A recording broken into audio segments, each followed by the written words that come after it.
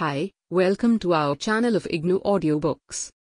Indira Gandhi National Open University, School of Continuing Education, Certificate Programs, Certificate in Rural Development, CRD, MRD-101, Rural Development Indian Context, Block-1, Rural Society and Economy, Unit-2, Rural Demography.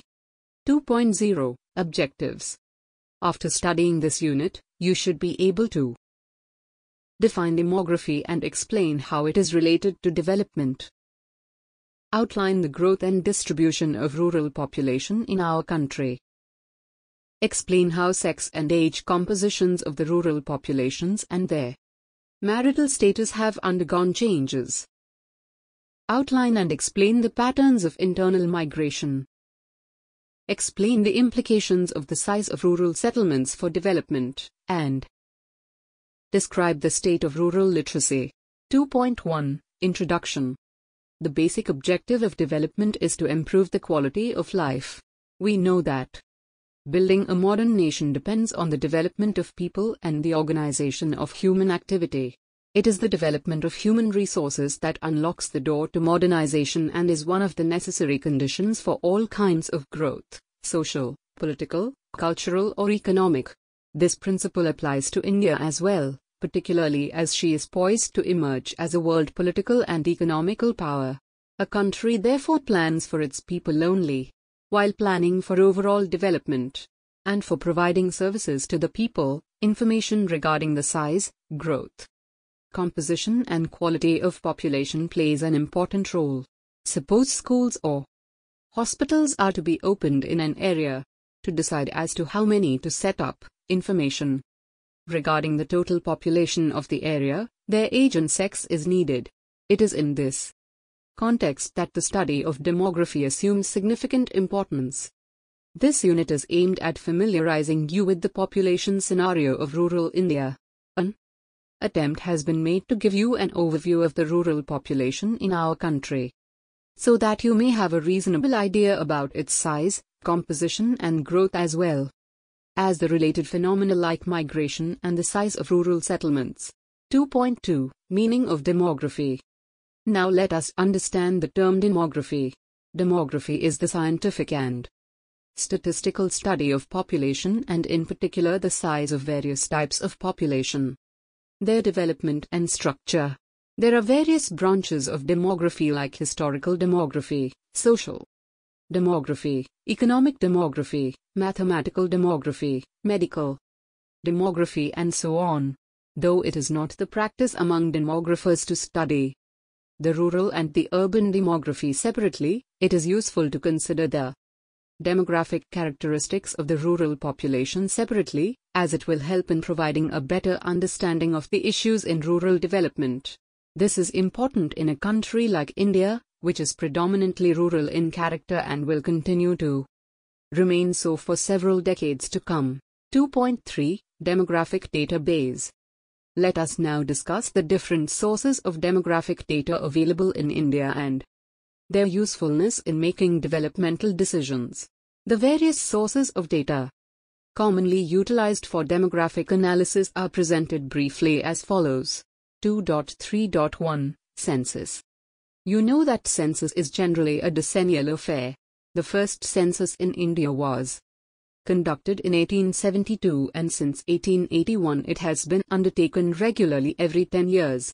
Census is a valuable and authentic source and can provide information at the lowest possible aggregation. In addition to the age, sex, marital status of the various types of population, it provides information about their socio-economic characteristics such as literacy and education, religion of the head of the household, occupation and industrial classification of the labor force, the available household and community amenities, health facilities, post offices, banks, schools, etc., and housing conditions. The compositions of the scheduled caste and the scheduled tribe households are also made available. This information with varying degrees of elaboration at the village level is thus available to decision maker. 2.3.2 Civil Registration System, CRS. Civil registration is the continuous recording of vital events such as births, deaths, marriages, etc. It is generally a compulsory recording done according to the legal requirements of the country as per the provisions made by official orders or rules. 2.3.3 Sample Registration System, SRS, Rural Demography. This system was initiated by the Registrar General of India in 1969-70. Conducted on a regular basis at the national level, it is in essence a demographic survey based on a dual recording system. It provides estimates for both rural and urban areas at the state, major states as well as the national level.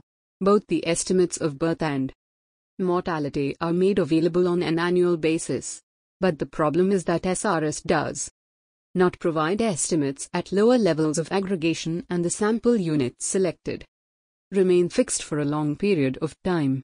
2.3.4 Sample Surveys. Surveys, in which information is collected on a sample basis, are particularly suitable for providing a variety of information with a fair degree of precision. Sample surveys have become a major means for collecting information on a variety of demographic and health-related indicators. In India, since 1990 there has been a noticeable change in the availability of large-scale surveys in the field. 2 rounds of the National Family Health Survey, NFHS, have been conducted on the lines similar to demographic health surveys, DHS. NFHS-I was conducted in 1992-93 and NFHS-2 in 1998-99. They provide information on fertility, family planning practices, mortality including infant and child mortality, utilization of maternal and child health care services, nutritional status of children, apart from the usual socio-economic and demographic characteristics of a household. Information from NFHS has been widely used by planners, policymakers and academicians. Having learnt what demography is and what the different sources of demographic studies are, let us take up for discussion the size, growth and distribution of the rural population. 2.4 Size, GR9WTH and distribution of rural population. 2.4.1 National picture. According to the 2001 census, the total population of our country was 10,27,015,247. In 2001, of which 7,41,660,293 or 72% was rural, see Table 2.1. Though the percentage of the rural population shows a moderate decline over the years, the absolute number shows a large rural base even during the last census. Obviously, no development policy in India can succeed unless it centers around rural development. Table 2.1 Rural population of India, 1901 to 2001. Look at the screen for table content. Let us now look at the growth rate of rural population. The growth of population is often used to connote the change in the number of people living in a particular area during a specific period of time. It is positive if there is increase in population and negative if there is a decrease in population between any two given points in time. Table 2.2 presents the growth of rural population in India over a period of 10 years. Table 2.2 Growth of rural population 1901 to 2001. Look at the screen for table content. If you look at the table carefully, you will find 4 distinct phases of population growth from 1901 to 2001. Phase 1 1901 to 1921, very slow growth. Phase 2 1931 to 1951, steady growth. Phase 3 1961 to 1981, rapid high growth. Phase 4 1991 to 2001, high growth with definite signs of slowing down. Population growth leads to overcrowding in living space and fragmentation of land. 2.4.2 Picture in the major states. Population growth needs to be viewed not only in the context of increase in numbers, but also within the broader perspective of its patterns in the different states of India. An analysis of the population growth patterns at the state level in India will help in understanding the regional contrasts in the growth pattern. Table 2.3 presents the State-wise growth of rural population. You may also look at the variations in the growth rate as depicted in Map I. The highest growth rate has been recorded by Nagaland, 63.37%, and the lowest by Madhya Pradesh, -12.90%. Of the 28 states in the country, as many as 7 recorded growth rates higher than the national average, 19.08%. From the table you may also note that the so-called 4 Bimaru, Bihar, Madhya Pradesh, Rajasthan, Uttar Pradesh, states belong to 2 different categories. Bihar and Madhya Pradesh show negative growth rates, indicating out-migration from their villages. Of course, Madhya Pradesh has also lost some of its rural population due to the formation of Chhattisgarh. Rajasthan and Uttar Pradesh, however, have recorded positive growth. Table 2.3 State-wise growth rate of rural population. Look at the screen for table content. 2.4.3 Distribution and density of rural population. Now, you have a clear idea about the growth of rural population in the various states and union territories as well as the country as a whole. Why do some states have more population than some others? Let us address this question in some detail. It is the unevenness of distribution, which is a significant feature of India's rural population. The factors that have guided the distribution pattern of population are the availability of cultivable land, depth and fertility of soil, depth of the underground water table, availability of water for irrigation, etc. Depending on these factors, the density of population varies from place to place. As per the 2001 census, India has an average density of 324 persons per square kilometer, but the rural population density is 254, which has increased from 214 in 1991. Table 2.4 shows the density of population in some of the major states of India, and Map 2 brings out the variations in density. Though there are variations in density, the overall increase in the density of population is a matter of great concern as it puts immense pressure on our natural resources. See Figure 1. Table 2.4 Density of rural population. Look at the screen for table content. Check your progress. -1. 1. What is the reason for the decline in population in Bihar and Madhya Pradesh in contrast with the situation in Rajasthan and Uttar Pradesh in 2001? 2. Why is the density of Kerala or West Bengal higher than Madhya Pradesh or Rajasthan? 2.5 Sex composition of rural population. This section provides details that should help you in understanding the various aspects of demographic dynamics, which influence the growth of population and its distribution. The most significant aspect of demographic dynamics is the sex ratio. It is an important social indicator used to measure the extent of the prevailing equity between males and females in a society at a given point in time.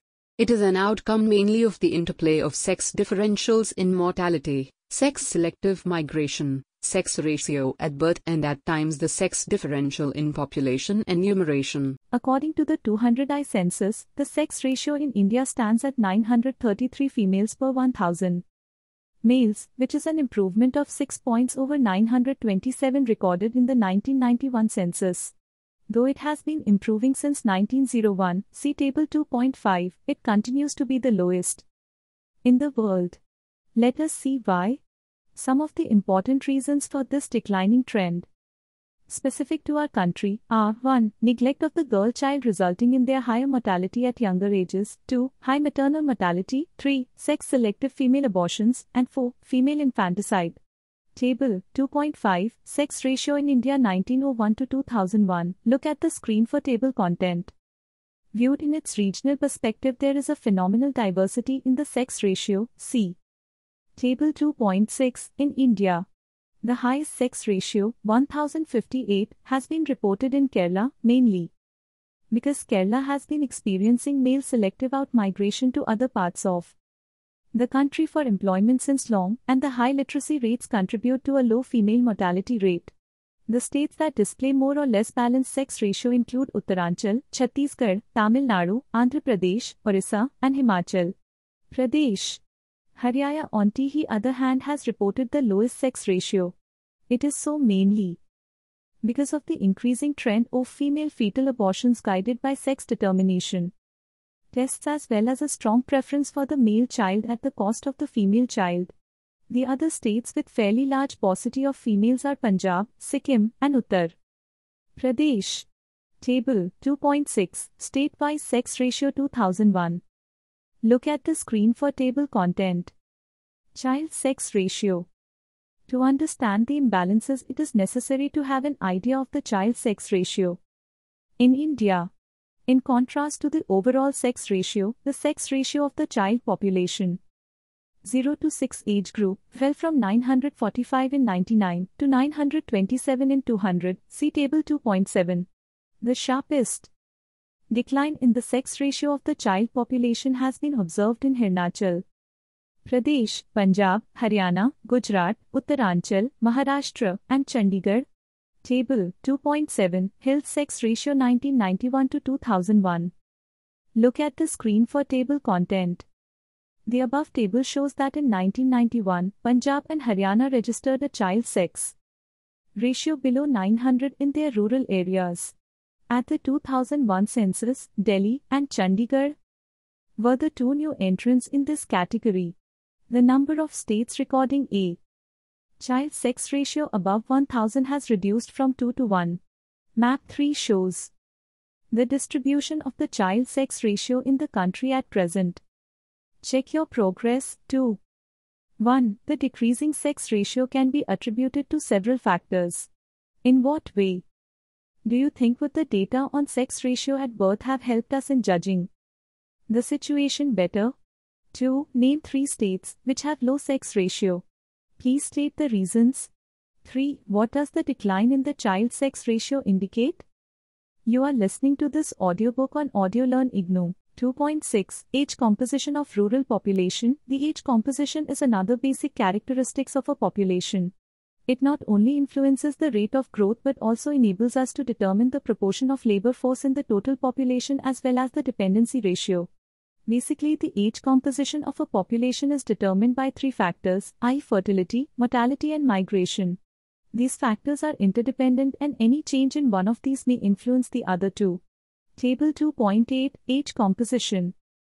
Look at the screen for table content dash. Table 2.8 shows the age composition of the population of India. It shows a broad base and a tapering top indicating a higher population growth and also an increasing number of unemployed. Check your progress. 3. 1. What is the relation between the age at marriage and the birth rate in a country? 2.7 Marital status of rural population. In India, one of the most important factors responsible for the present high population growth is the persistence of markedly low level of age at marriage in many of the Indian states. In India, the Child Marriage Restraint Act 1978 has laid down 18 years as the minimum age at marriage for females.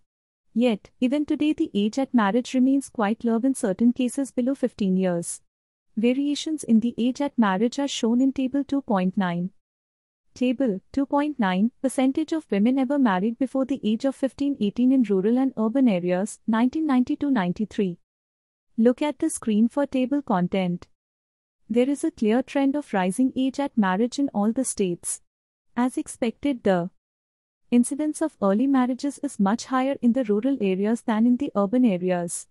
Only a few states like Kerala, Punjab, Himachal Pradesh and Jammu and Kashmir are more homogeneous in terms of lower incidences of marriage at younger ages. In these states, early marriages are waning away in both the rural and the urban areas. 2.8 Fertility and mortality patterns. Vital rates include mainly fertility and mortality of a group of population. Table 2.10 summarizes the decline in the vital rates in India from 1971 to 2001. Table 2.10 Vital rates for India, 1971 to 2001. Look at the screen for table content. It shows that with an improvement in the general health conditions, the death rate has also declined. Since the decline in the birth rate is more than that in the death rate, the rate of growth of population has shown a rapid increase.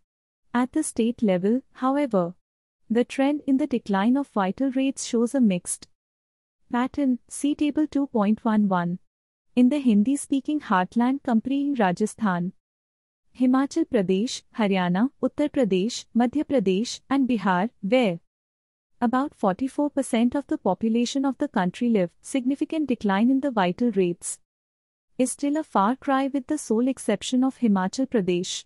Table 2.11 Birth rate, death rate, and infant mortality rate 2001. Look at the screen for table content.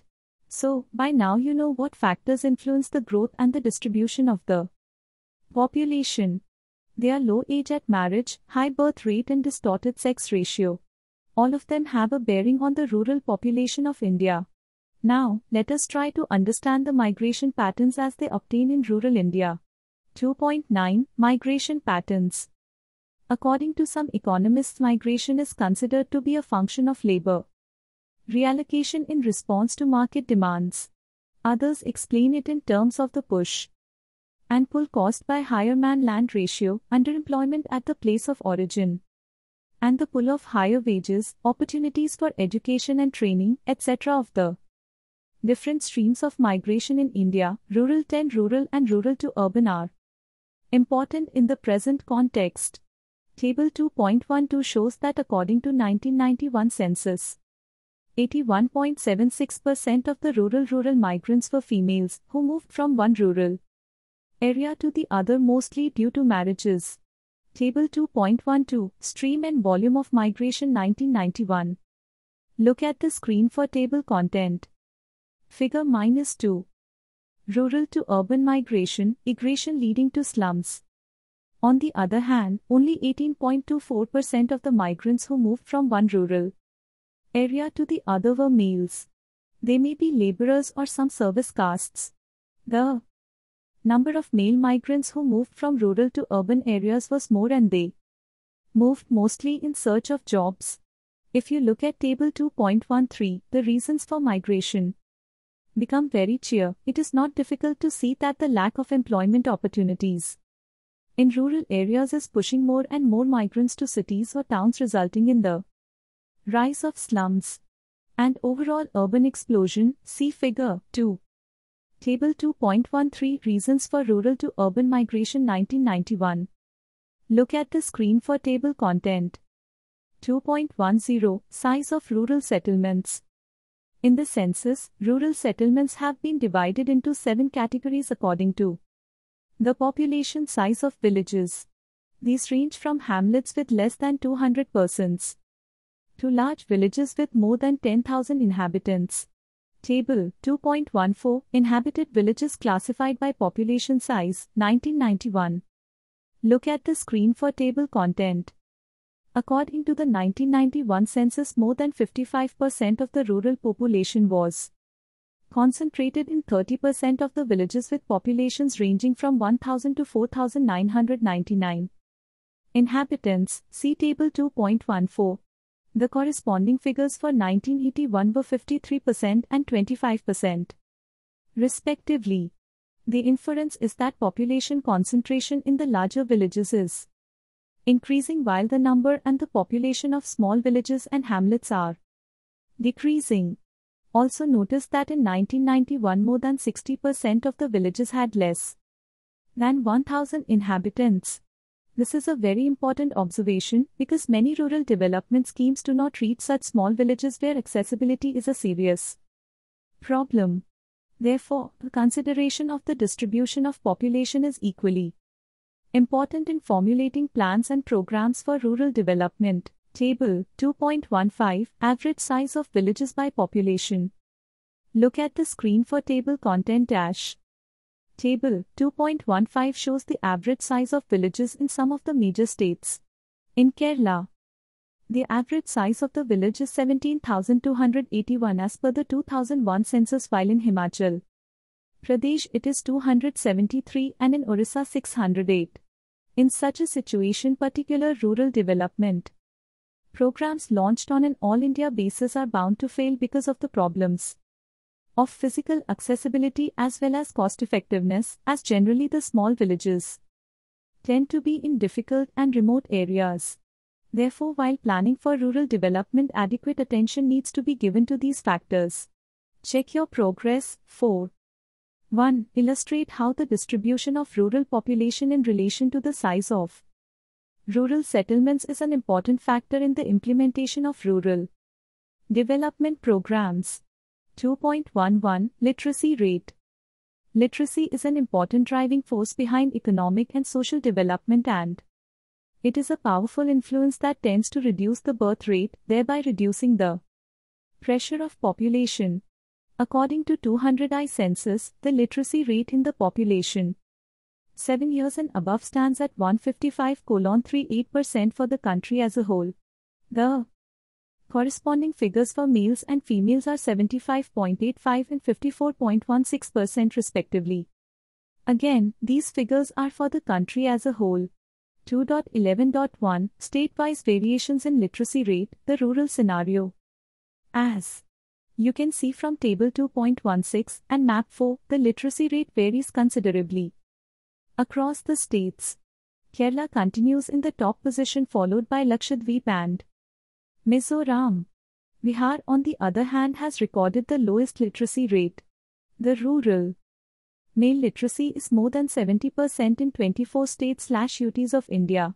It is only if we consider the male-female differential that our rural literacy rate comes to be as low as 59%. The only positive sign seen in the 2001 census is that the gender gap has decreased, though marginally, in comparison with that shown in the earlier 2 censuses. Map 4. Look at the screen for table content. Table 2.16 Rural literacy in India. Look at the screen for table content. In Rajasthan, Jumbish and Shiksha Karmi projects, and in Madhya Pradesh, the Education Guarantee Scheme, the District Primary Education Program, and programs like Mahila Samakhya have made some visible impact. In respect of female literacy, Bihar and Jharkhand are at the bottom.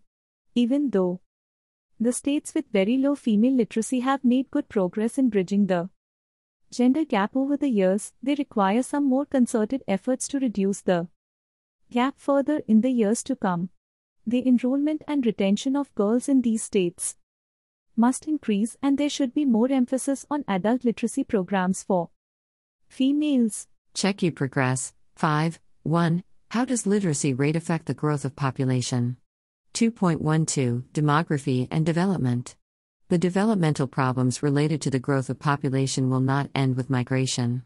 An increasing population in the face of an already low supply of resources and land can only result in diminishing returns in the absence of other rewirements such as more capital, better trained labor, and technological innovations. Let us understand how the growth of population retards the betterment of our material conditions. 1. It increases the pressure of numbers on a nation's land resources. 2. It tends to accelerate this pressure through time by accelerating the rate at which the store of exhaustible and non-replaceable natural resources are used up and the costs of their use are increased. 3. It diminishes the rate at which capital can be accumulated, and this diminution is greatly accentuated when much of the potential capital is utilized in maintaining the children who eventually die before they reach a productive age. 4. Given the rate of capital formation, the rate at which the labor force can be increased is reduced. Fortunately, while the demographic problems are formidable, the solutions are not so difficult as to be unmanageable or impossible. In India, the states of Goa, Kerala, Tamil Nadu, and Andhra Pradesh have shown that education, particularly of the girl child, reduction in infant mortality, reasonable health care, information about an adequate supply of family planning services, and empowerment of women are some of the effective means which reduce the birth rate in a relatively short span of time. Figure -3. Look at the screen for table content - Pressure on services. Health. Education. Food supply. Availability of water. 2.13 Let us sum up. In this unit, we have learned the meaning of demography and about the different demographic data sources that are commonly utilized for understanding the various aspects of Indian demography. We have also studied that even though the proportion Of rural population in our country has gradually declined over the years, from 82% in 1991 to 72% in 2001, there has been a considerable increase in the absolute number of people living in rural areas. This is indicated by the fact that the number of people living per square kilometer has increased from 214 in 1991 to 254 in 2001. The sex ratio in India is of great concern as it shows continuous decline both in the rural and the urban areas. The child sex ratio is particularly shocking as it reveals a strong preference for the male child throughout the country and more so in the northwestern states. Coming to the age composition of population, not much difference has occurred. As of now, the base is quite broad with the productive age group gradually swelling out with a tapering top. The only silver lining is that the age at marriage of females is rising, though very slowly, all over the country. This will perhaps be able to arrest the birth rate and hence the growth of population. Unfortunately, however, this positive change is not uniform, and particularly in the Hindi-speaking heartland the decline in vital rates is very slow, which is adversely affecting the overall efforts for growth in this region. Analyzing the migration data, we have seen that rural to urban migration mostly for employment purposes is significant. This highlights the lack of employment opportunities in the villages. We can assume that the size of the villages also guides this process, as in comparison with large villages such as those in Kerala, development is slow in small villages and hamlets, which are inaccessible. Development is directly related to awareness, and it comes only through literacy, as we have seen it in Kerala. Though there are huge gaps between male and female literacy rates in both the rural and the urban areas, the gender gap has decreased, as is indicated by the 200I census, which brings some hope for population stabilization and overall development. In the last section we have also seen how development is related to demography, which if not favorable can retard it. 2.14 Keywords. Crude birth rate, number of births in a year per 1,000 population. Crude death rate, number of deaths in a year per 1,000 population. Demography, science of population basically concerned with the statistical study of the size, distribution, characteristics, growth and structure of population over time. Dependency ratio, the number of children, aged under 14, and old people, aged 60 or 65 and over, in a population as a ratio of the number of adults, aged 59/64. Depopulate, the decline in the total population of an area. Infant mortality rate, number of deaths of infants, below 1 year, in a year per 1,000 live births. Migration is a shift in the residence for some length of time. While it excludes short visits and tours, it includes different types of both voluntary and involuntary movements. Population density, persons per square kilometer at a particular place. Population growth rate, the rate at which a population is increasing, or decreasing, in a given year due to natural increase/decrease and net migration, expressed as a percentage of the base population. Sex ratio, number of females per 1,000 males in the population. Thank you, we will see you in the next video.